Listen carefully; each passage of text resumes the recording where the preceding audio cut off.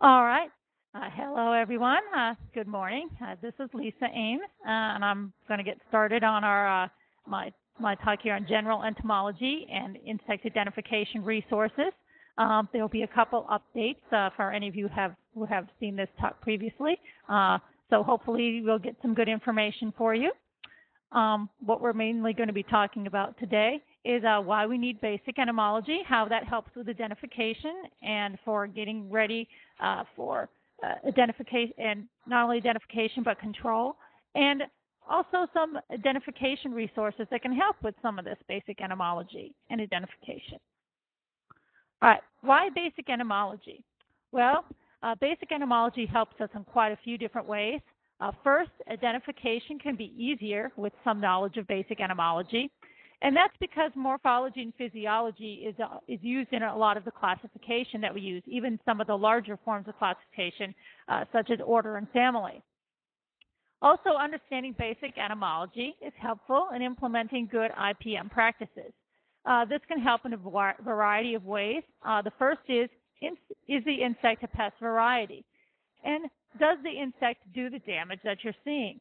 In a lot of cases, I get insect damage, and then I get, especially from homeowners, I get an insect that doesn't have the correct type of mouth parts or isn't the correct type of insect to do the damage that the people have thought that it might be doing. And that's important to know with your basic entomology, how it can help you out in being able to identify those kind of circumstances.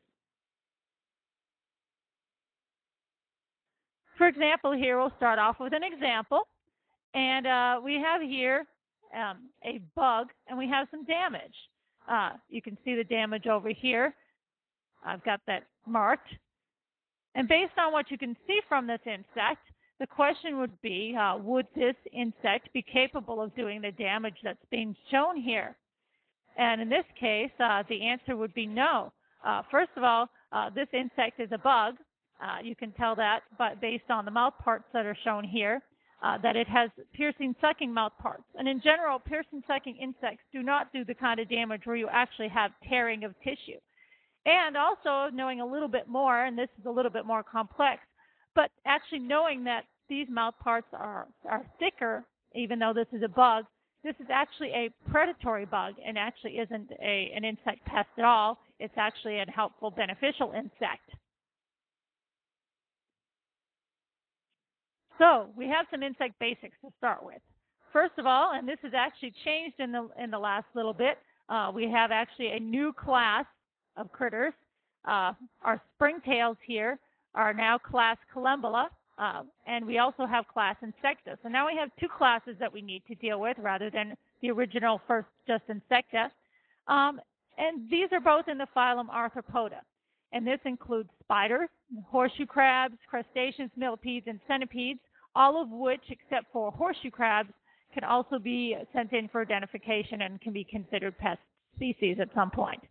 The class Collembola, even though it also has the same things as the class Insecta, where it's distinguished by the three segmented body parts, and what I mean by that is it has three body parts, and each of these body parts have segments to them.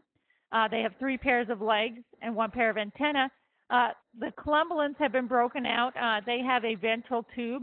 Actually, springtails are quite interesting in that they're fairly diverse. We have springtails that have springs, and then we have actually springtails that don't have springs or have very reduced springs. We'll be giving a website later on where you can take a look at springtails in a little bit more detail if you ever need to identify them and want to know what they look like. Now here are the insect body parts. There are three, as we mentioned before. It has a head, a thorax, and an abdomen. And the interesting part is that the thorax and the head are where most of the attachments to the insect body occur. And for the head, it's the eyes and the mouth. The abdomen does have the ovipositor and the genitalia. The thorax, however, has most of the attachments that are of importance. It has the legs and the wings. This is not always easy to tell, especially in insects such as beetles. When you turn beetles over, oftentimes it looks like some of the legs are associated with the abdomen because the thorax and the abdomen are so closely related. And there can also be spaces in between the first two legs and the last leg. In fact, that's one of the things that's used in characterization uh, for some of the different families of beetles.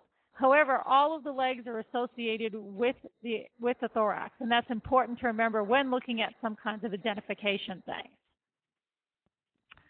Now, insect identification, as I mentioned earlier, is partly grouped by the morphological characters, and that's how the insect looks. And they're very important, at least these three things, especially the number and the appearance of the wings, the appearance of the mouth parts, which are also important for other things besides identification, and the appearance of the antenna and the legs. Here's a good example. We have how the insect looks, and here are the wings, and especially we know in this case that we have a fly because even though it looks a little bit like a wasp in terms of its coloration, as you can see here, it's got that wasp coloration. You can tell that it is a fly because it only has two pairs of wings. Also important for flies, the wing venation is extremely important in terms of identification, and it's one of the main characters that I use when I'm trying to identify a fly. Wings can also be important in that wings can be modified, and that sometimes can also help in identification. In this case here, we have what used to be a Homoptera and has now been put back into the Hemiptera class. Not class, the order Hemiptera. And for this insect, we have one pair of wings that's used for flight, and we have one pair of modified wings that covers over the other pair of wings, protecting it. And these modifications can often be used in identification. In this case, we know this is a thorn bug because its outer wings have been modified into the shape of a thorn. We can also tell, based on the wings, how to identify a bug from a beetle. In this case, we have a bug, and this is very important because bugs can often be confused with beetles, which we'll talk about later. It's very important, however, to note that this is a bug because it has this membrane here. It has the hemilitron on top, and it has this membrane. And actually, this membrane tells us that we have a special kind of plant bug. We have a plant bug. We have a Myridae here, not just a bug. So in the case of identification, wings can be very important for not just telling you what particular order you have, but even sometimes down to what family you have based on the wings.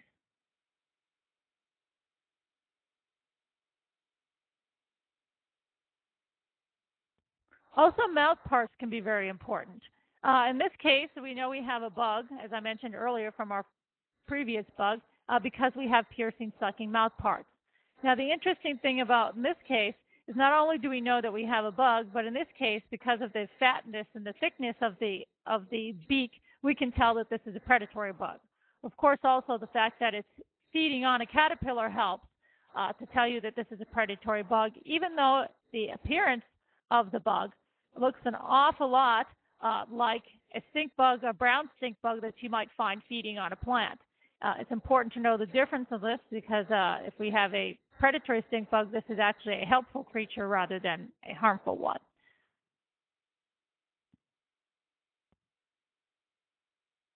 Mouth parts can also tell us other things. And in this case, we have chewing mouth parts. This is actually a fritillary caterpillar. And we can tell that they have chewing mouth parts because of the arrow here that points out the modified parts of the mouth that allow it to chew. This is important. And in this case, Sid Mullis says he's wondering if he's enjoying that. Yes, he sure is. This is my garden. Actually, fortunately, I planted these for him to eat, which is good. And he is actually protected from wasps by these spines on his back, which is good because I have lots of wasps that like to eat my caterpillars in my garden.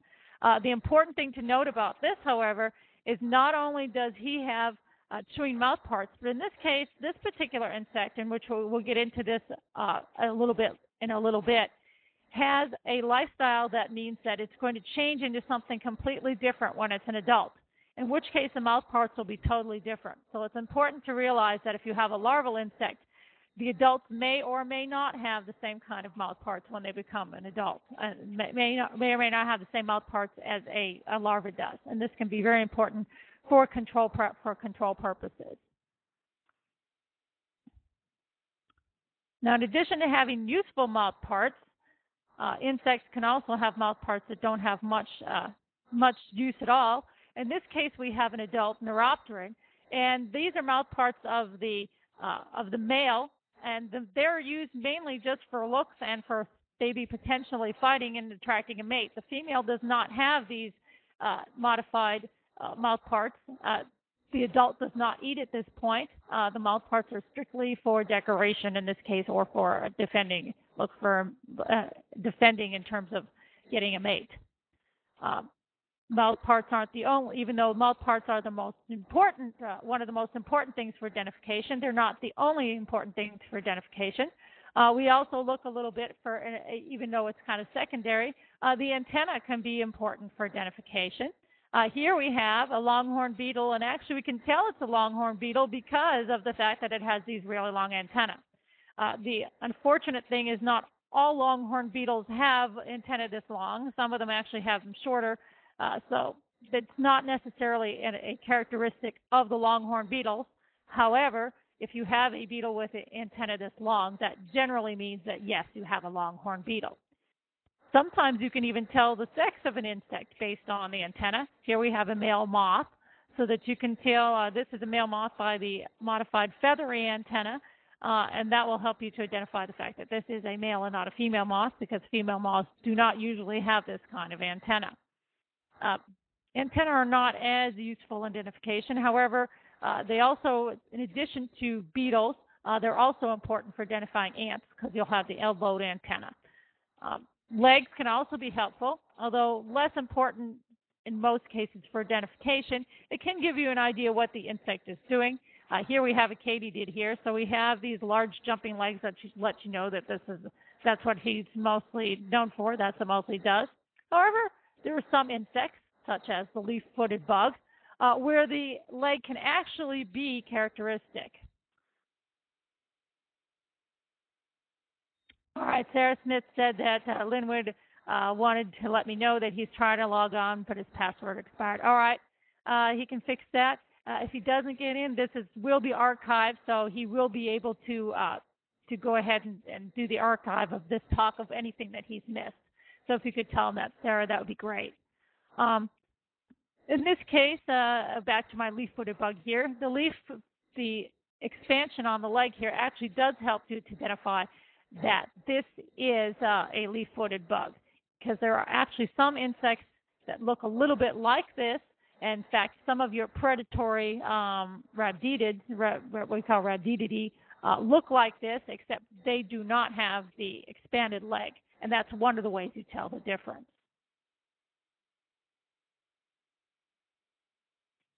Now, in addition to how the insect looks, insects are grouped into their identification by how the insect grows, some of their physiological characters. And this mostly boils down to the type of metamorphosis the insect goes through. Now, this is probably much more complicated than I'm making it, but in terms for identification, it's mostly important to know two basic insect types of metamorphosis. And this refers to the way in which the insect goes through its life cycle from egg to adult. The two basic types are simple metamorphosis, and in this case, the insect does not go through a resting or pupal stage between the younger version and the older version. And then we have the complete metamorphosis, where the insect actually goes into a resting state and changes how it can potentially change how it looks entirely when it goes through the pupal stage, and that's called complete metamorphosis. There are a few variations on simple metamorphosis, which we'll talk a little bit about. But for the most important cases, what we need to know is that the insect starts out as an egg, and it goes through a small nymph and a larger nymph and a larger nymph, and then it becomes an adult. The adult can look just like the nymph, except larger, and including, say, reproductive organs and things like that help it to lay eggs and mate. Or the adult might have wings when it gets to its last stage. And here are a couple of examples. Here we have a simple metamorphosis where the adult doesn't have wings, and these are very commonly found. Here we have a silverfish. the interesting thing about the silverfish is not only does it look very similar except larger, just larger when it's an adult, a silverfish will actually continue to molt after it reaches the adult stage. My theory is because the silverfish are such long-lived creatures, many species can live up to 7 years, and they're kind of delicate. If you've ever tried to collect a silverfish, they squash fairly easily. So for me, their outside covering isn't necessarily very hardy. So it could be in order for them to have such a long life cycle, they actually need to continue to reproduce as an adult to fix any problems they might have with their exoskeleton. Now, springtails, as we mentioned, are not necessarily insects anymore. They're in their own group, but they still go through a simple metamorphosis very similar to the more similar insects.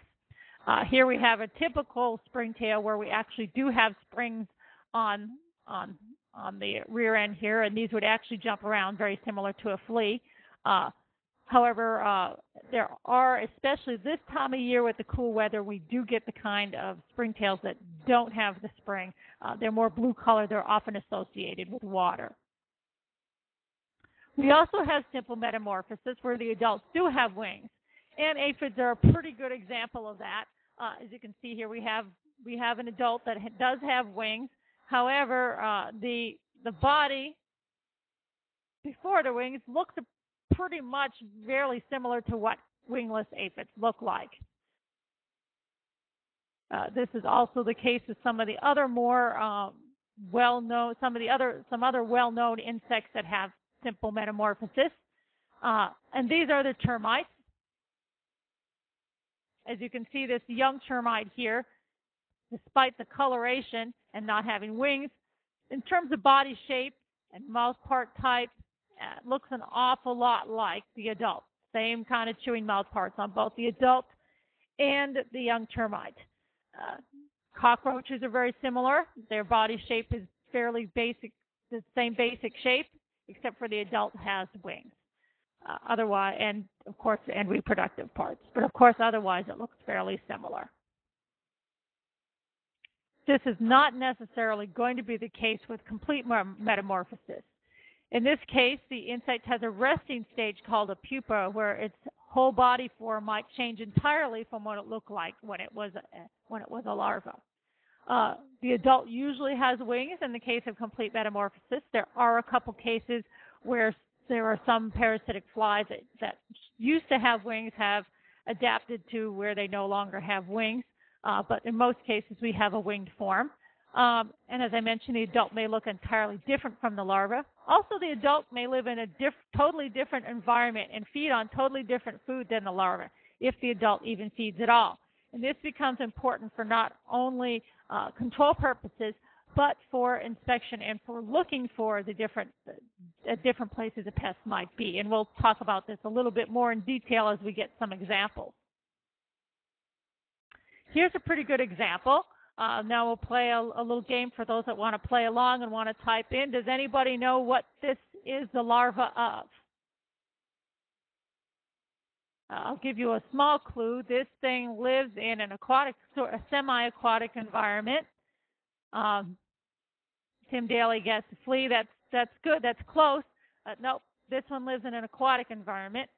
So what we have here actually is we have the larva, a snail darter. That's interesting. I don't even know what that is, Keith. So that you're a little bit better knowing than what I am. That is. This is actually a moth fly, also known as a drain fly, and this is very important because the homeowner generally sees one or the other of these.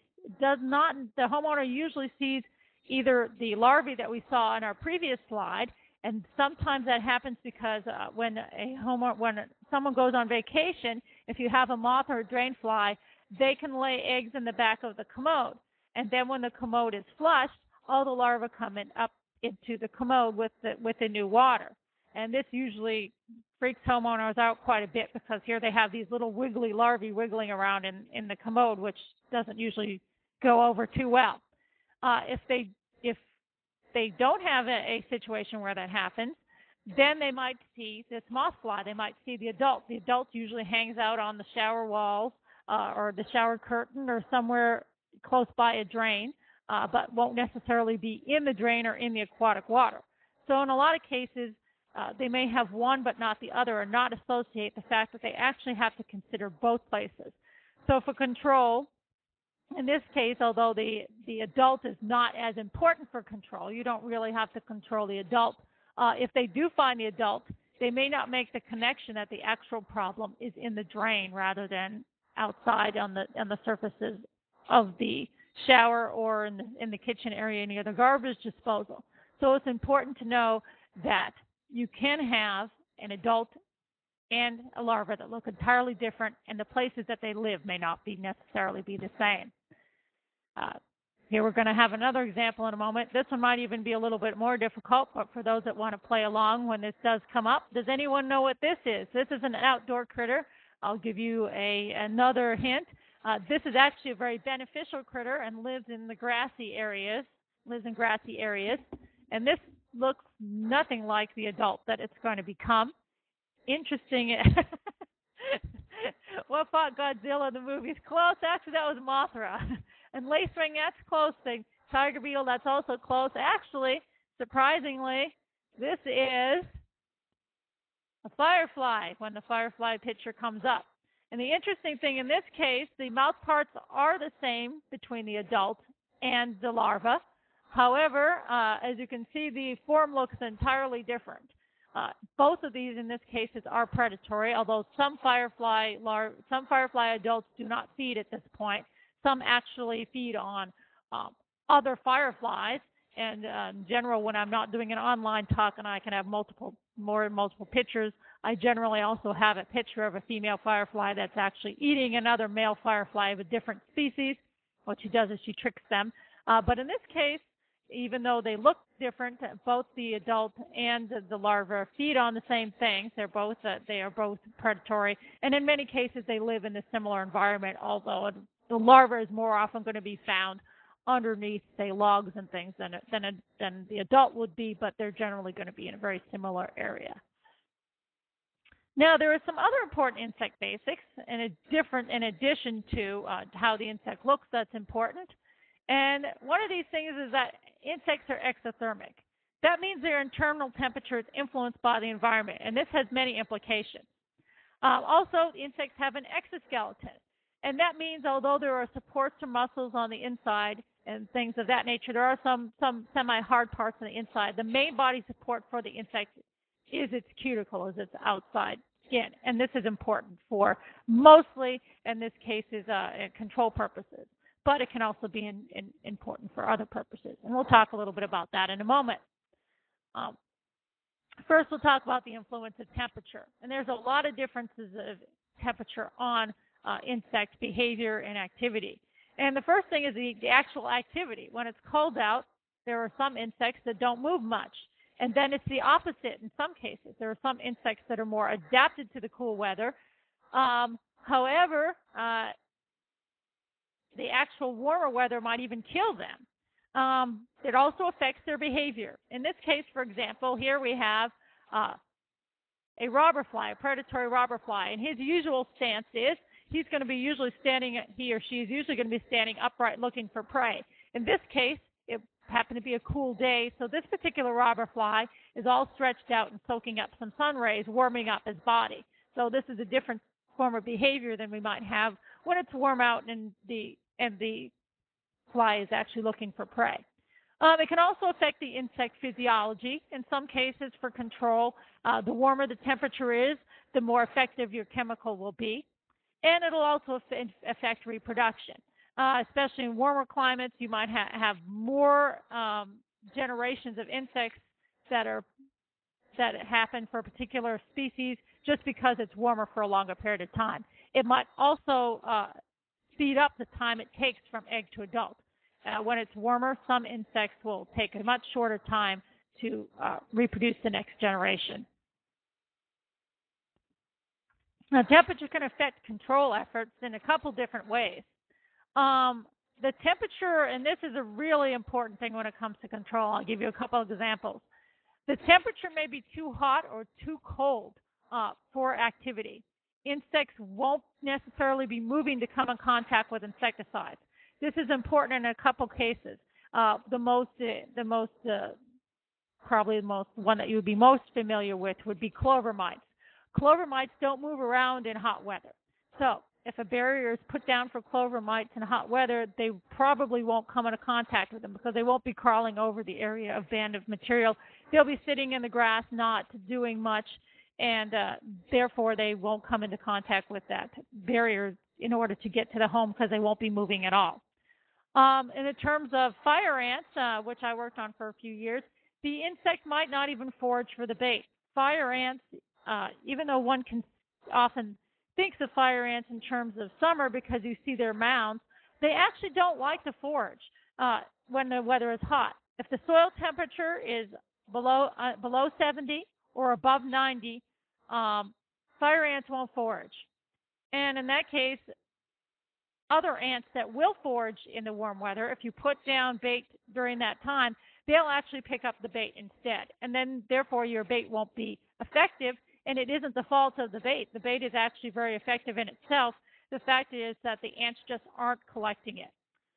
Also, insect metabolism may slow down or speed up based on temperature. Insects won't necessarily feed as much, and pesticide activity may be slower when the temperature is cooler.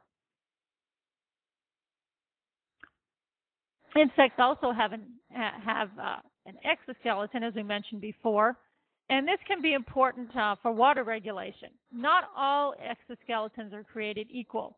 Some primitive insects especially have poor water regulation, and this can be to your advantage in control practices. One of the ways in order to get rid of some of these things, such as springtails and some of your more humidity-sensitive insects, is actually just to reduce the humidity. Also, to grow, the insect has to molt. Because the outside exoskeleton is their main support, they can only go so far. They can only get so large before that skeleton must be discarded and they get a larger one.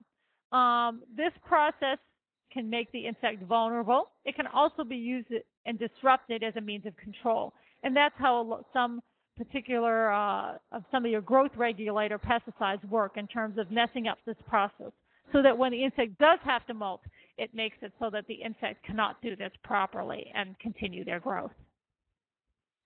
Now, basic entomology can help in a lot of different ways. Why do we need to know all this? Why do we need to know some of these things, such as how the insect looks and how the insect goes through its life cycle? Well, for one thing, it can make the identification easier. And sometimes even a general idea of what kind of insect you have can make further investigation much easier.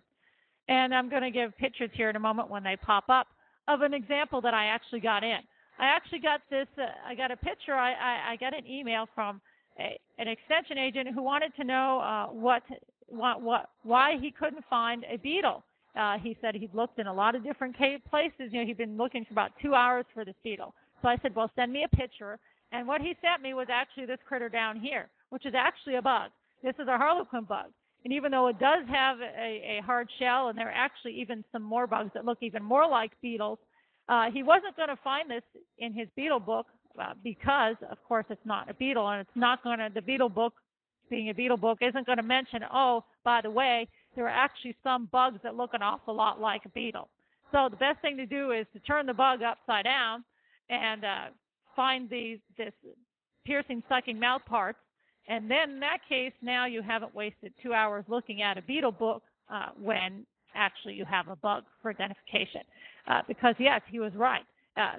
The insect here, the bug, had a very distinctive pattern, and by all means, it should be able to be found easily in an identification book. And this would be the case if we had a bug book. So sometimes just knowing that little bit of information, knowing you have a fly that has 2 wings, and even though it looks like an awful lot like a wasp, it's actually a fly, can really save you a lot of time in a little bit knowing in terms of knowing what we've got. It can also help in deciding if control efforts are needed. And we've talked a little bit before at the top of the talk about having damage that's consistent with what you know about the pest and its biology. And this here we have this. This is very important for knowing, especially what kind of damage you have that a homeowner gives you, because a homeowner is not always the best um, judge of what kind of damage an insect will do. Here we have another example. Here we have actually an unfortunate tomato in my garden, and we have a caterpillar. And we have the damage here, which is a great big hole. In this case, we know caterpillars have chewing mouth parts.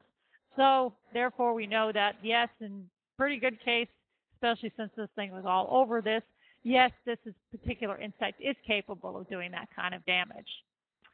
Um, Basic entomology can help in other ways. It can help in determining if it's the right time for control efforts.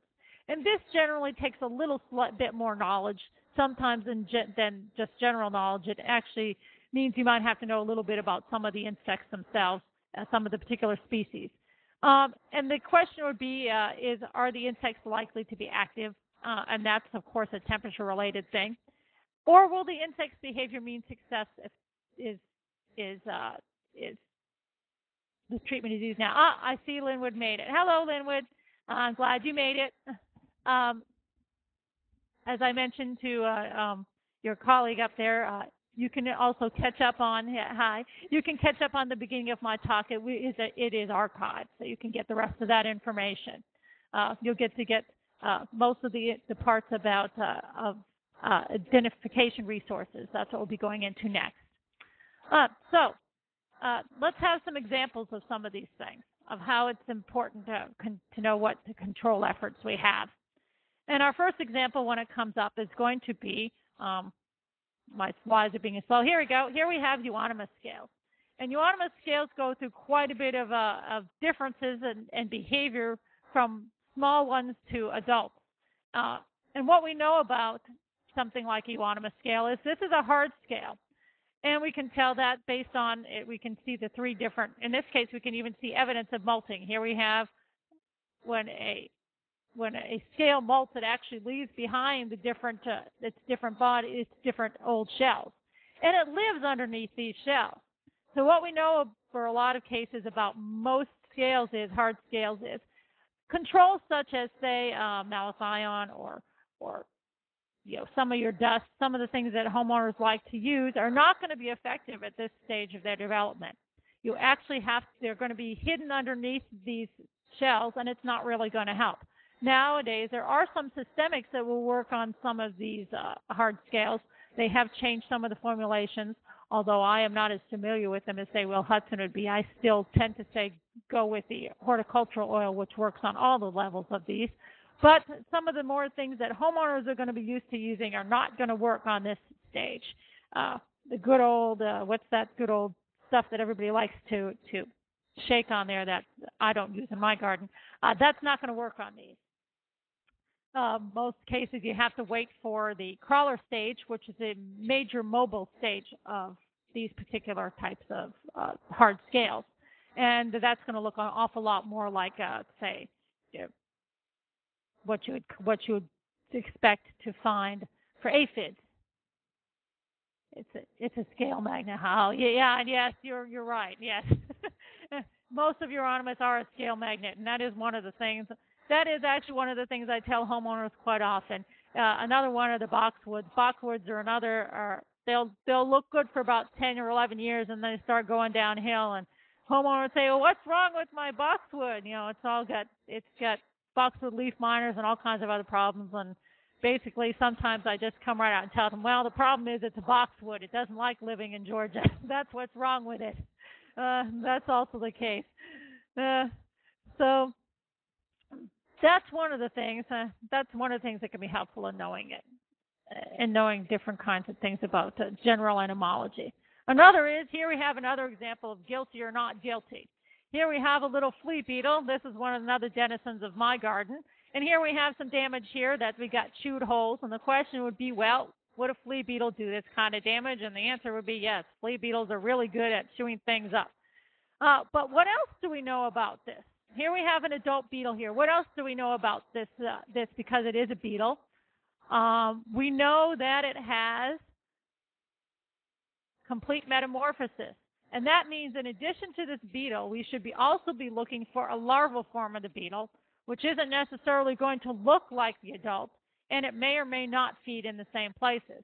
If I remember correctly from looking in my garden, the adults were a whole lot more mobile and oftentimes jumping around on the higher levels of vegetation, whereas in a lot of cases the younger, the actual, in this case not nymph, the larval flea beetles were actually on a lot of lower leaves and in a lot of cases in protected areas.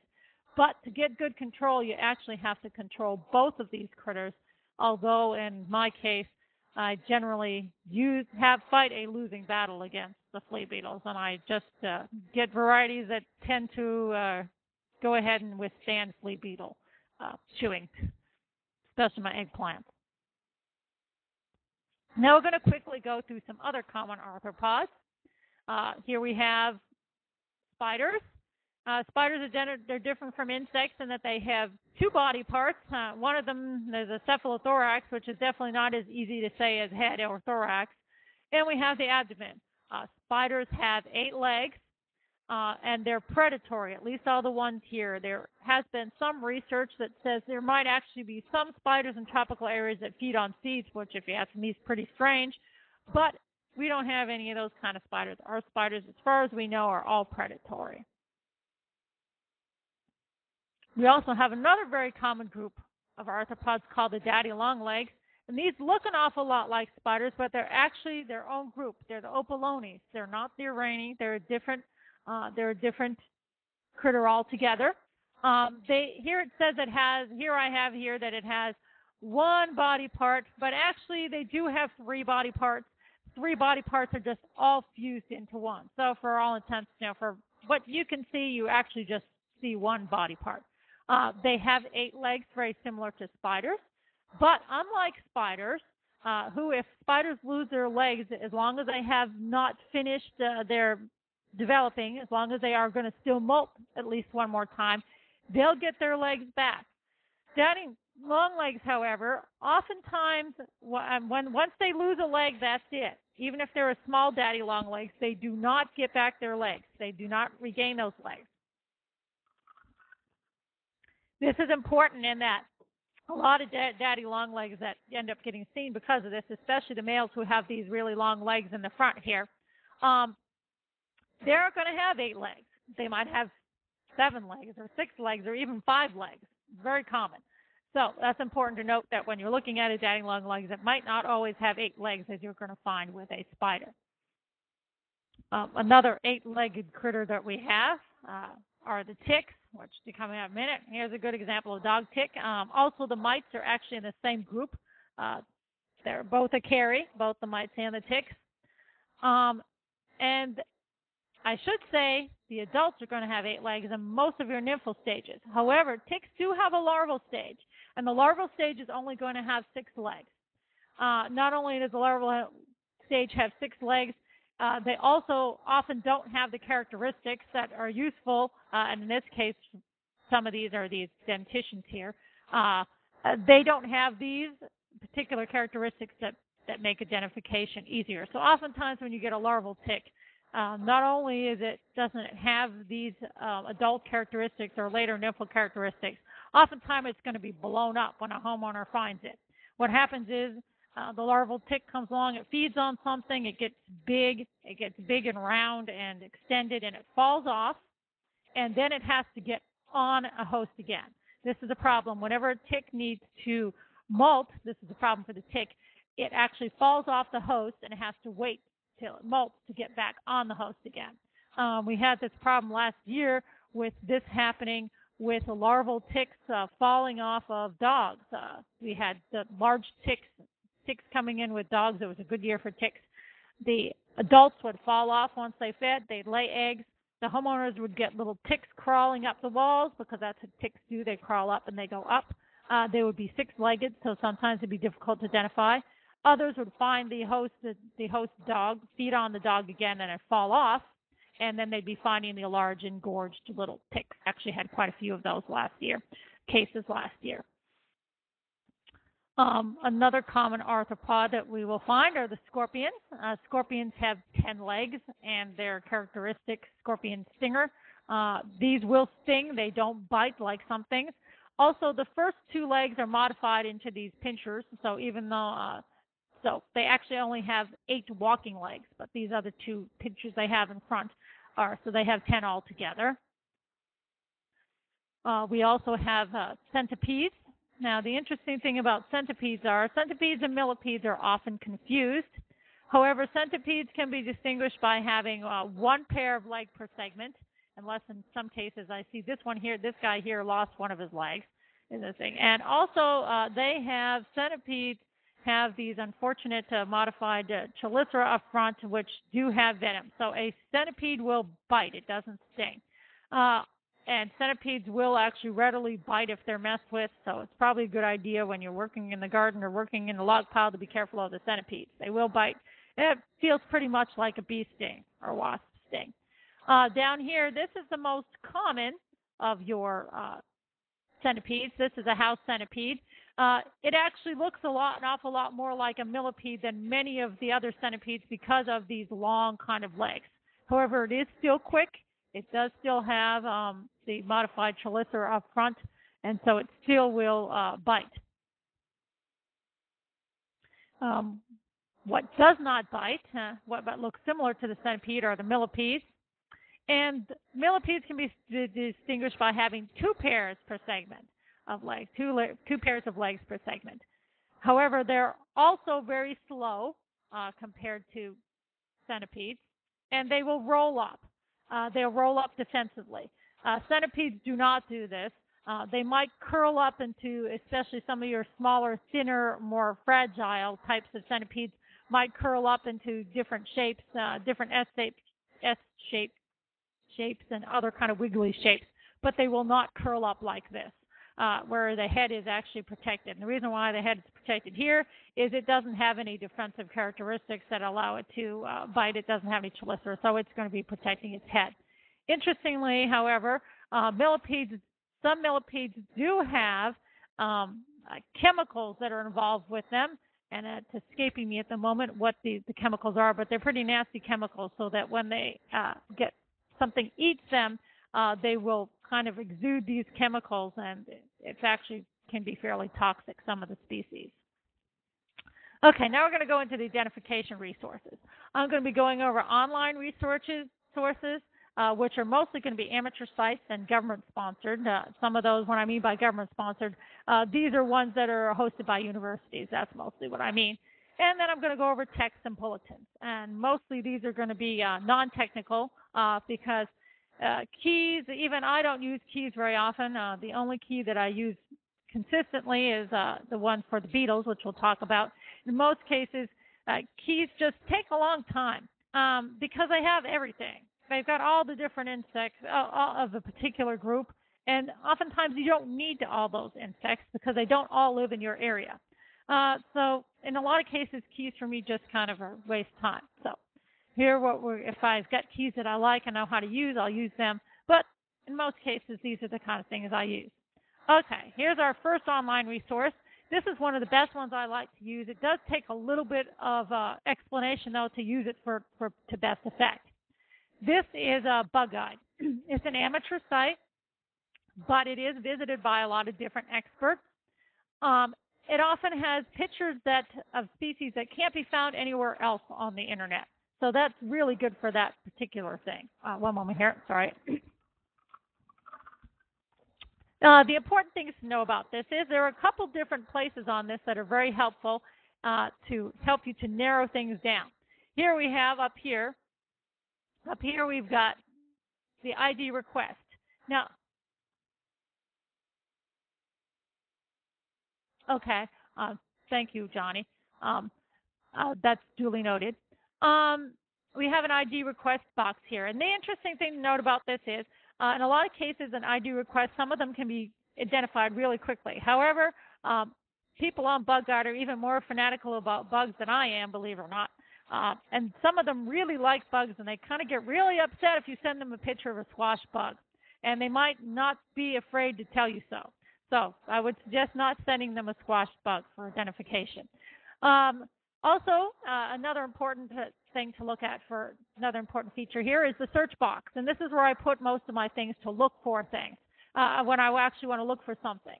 And how specific you get will determine what kind of information you get. Here, for example, we'll look at a search that I did. Here is a search for brown marmorated stink bug. And it's important to note that what comes up here is, if you look over here, you can see some things are not necessarily brown marmorated stink bugs.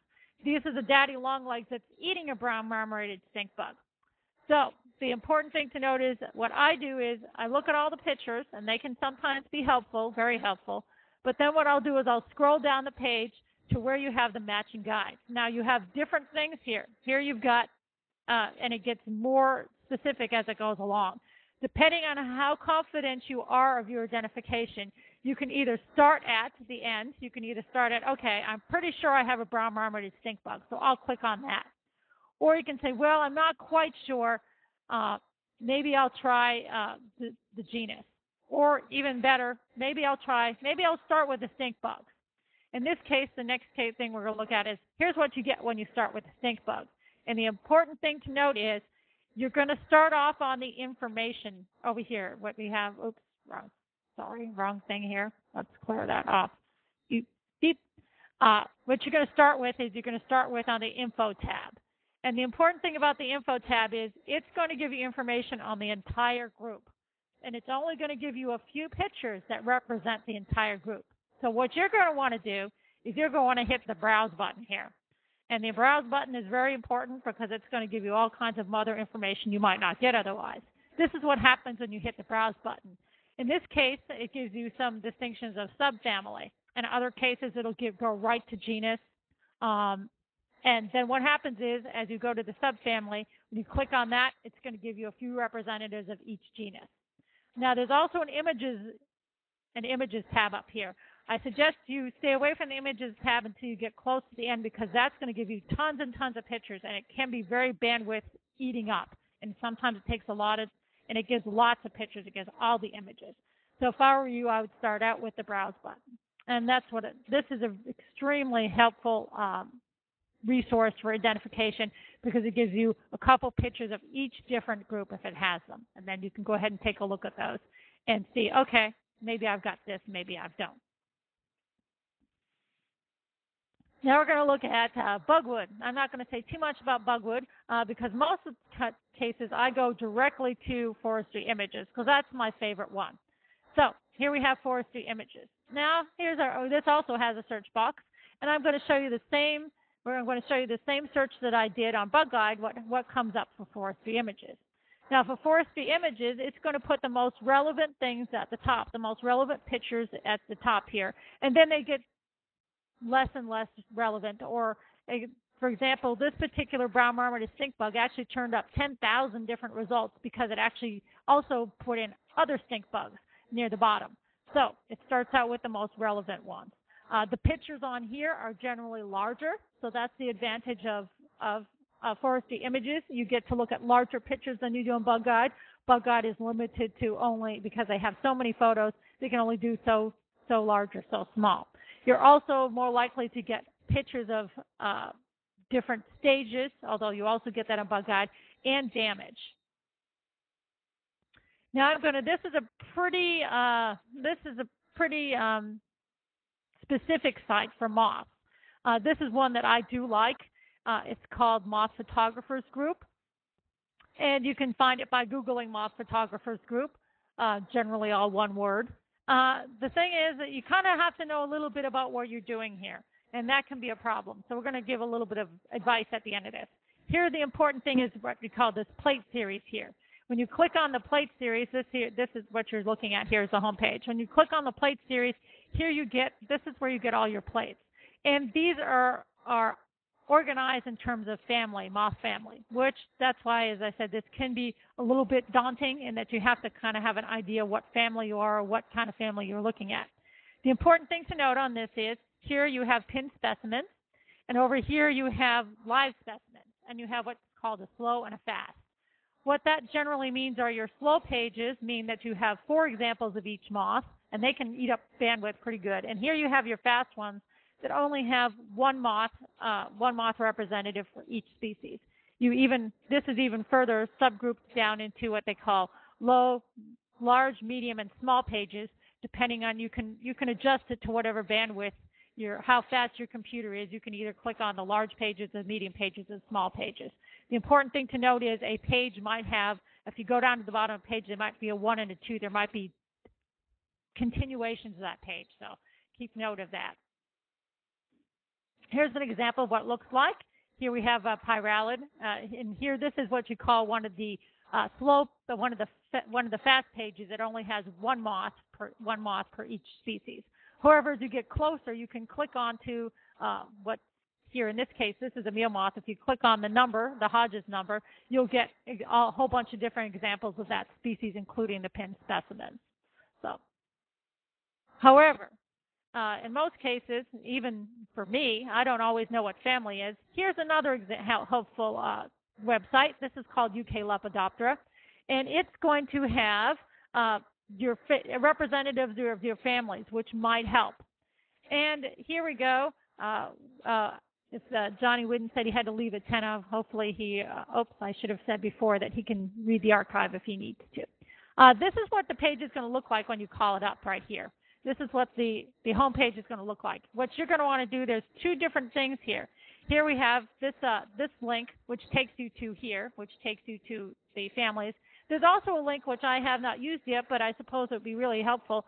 There's also a link to different kinds of damage that takes you to different kinds of families based on what kind of damage on the leaf you have. So this is a really interesting site. Even though it is mostly British Lepidoptera, in general, the families can still be really helpful because they still look fairly similar. So you can get a pretty good idea. This might help you with your families to help you get into one of the more specific sites later on. Here we have, now what happens if you have caterpillars? Well, if you have caterpillars, then you can go to here, Caterpillars of Eastern Forest, which I've given you the link up here. The unfortunate thing for this is this does not have a whole, it only has some representative caterpillars, mostly your most common kinds, but it's not going to have all the different caterpillars. What you're going to find when you look at here, if you scroll down, if you scroll down, you're going to find the different families of caterpillars. And here we've clicked on the silk moths, and here's what some of the different ones, some of the different caterpillars. You can click on these different thumbnails to get an idea.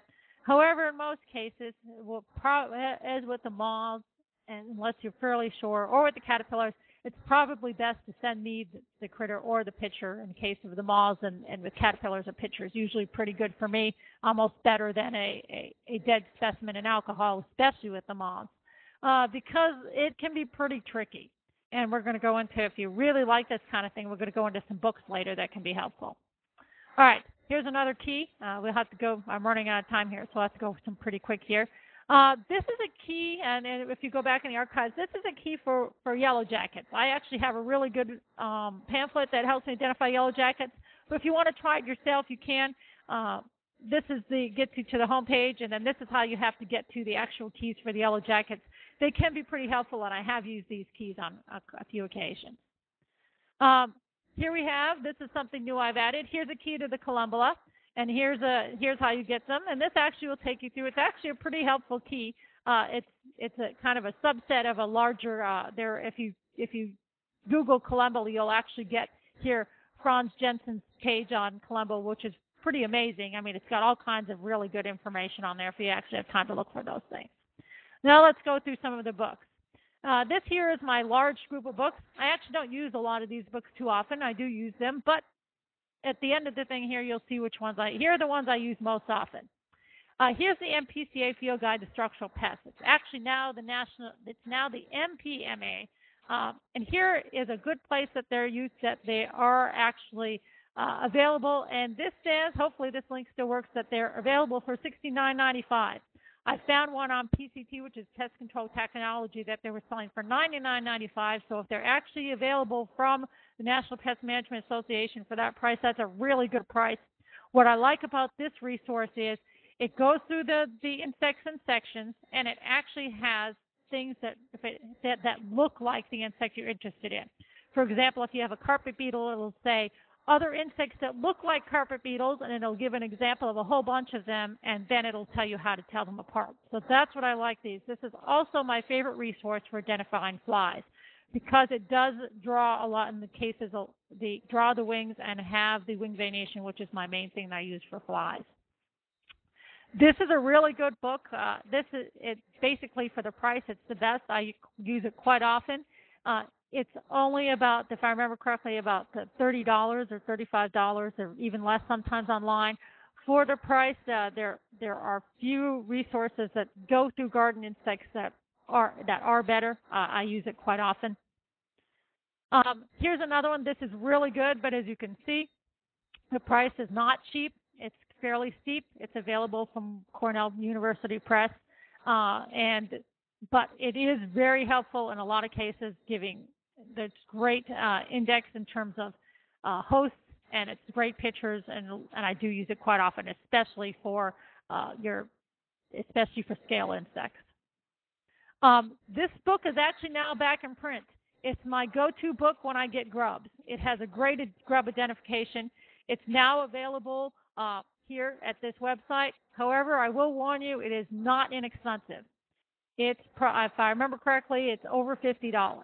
So it is not a cheap book. However, it is my go-to resource for grubs and for a lot of the turfgrass insect pests. This is my favorite book for spiders. If you Google it, Spiders of the East United States, it's approximately $28. I like it because even though it's not the technical book, it's not the one that has the keys, it has pictures of probably 90% of the spiders I get in are pictured in this book. It's definitely picture-orientated. It's not keys. It's definitely one you go through, here's my spider. And for me, this helps because I really prefer pictures of living critters than I do to drawings, and especially line drawings without color. This, for me, is definitely my go-to book for spiders. Here we have the NCDC keys. These are old as the hill. However, when it comes to tick identification, this is my go-to resource. I have a paper version here, but there are two places that these can be found online. The second one, the government one, does a little bit better in terms of knowing what you're looking for. The difference is this top one has larger sections. However, it doesn't necessarily say what the sections are. This bottom one breaks it up into, ticks, mites, bed bugs, etc. However, it only gives you small chunks at a time. So it depends on what you're interested in. These online resources are both free, and so you can find the keys on that. How to know the beetles? I use these quite often. It's very helpful. For me, this is one of the few keys that works. And then once I go through this key, unfortunately, this key, even though it's very useful, it only has line drawings in it. So once I've got a pretty good idea, okay, I think this is the family I've got. And also the unfortunate thing is the beetle families have recently been changing around a lot. So then sometimes I have to go to Bug Guide because Bug Guide keeps up on the families have been switched around for beetles. I also use that once I've keyed it out, I use this Peterson Field Guide, or if I have a pretty good idea, I use this Peterson Field Guide, which has pictures. They're not real pictures or colored drawings, but at least they've got color and they got more information. So I use both of those together. Okay. Let's see, where are we? This is interesting. These I use for caterpillars, and we actually have a brand new book here. David Wagner's Owlet Caterpillars have come out, and the reason why it's changed is they changed the noctuid family around. So now this includes other families. Noctuids are broken up. This includes some of those families. It's missing one. I think it's the Notodontids that aren't in there, the original Notodontids. But anyway, the Owlet Caterpillars, it's a really good book. For the price, it's $35. It has over 2,000 photographs. This one also is a pretty good value. This one is only a 5x8 book, though. This is actually 8x10. So even though they look similar in size and pages, this one actually has has more stuff in it, just because it's bigger. Now it is only focused on those, whereas this is more general and has other moths in addition to the owlets. But really good value for the price. And lastly, is my go-to ant identification. It's fairly cheap, only $9.95 available at there. And this is why I use the ant key in there is really good. So any questions? I know we don't have much time left. We're all both glad of time. But if there are any questions, I'll be around. And here are my main go-to books. As you can see, it's a pretty small section. These are ones I use most often. And thank you for everybody listening. And I'll let you go if you want to go. I'll be here for questions if you want to have questions. Thank you very much.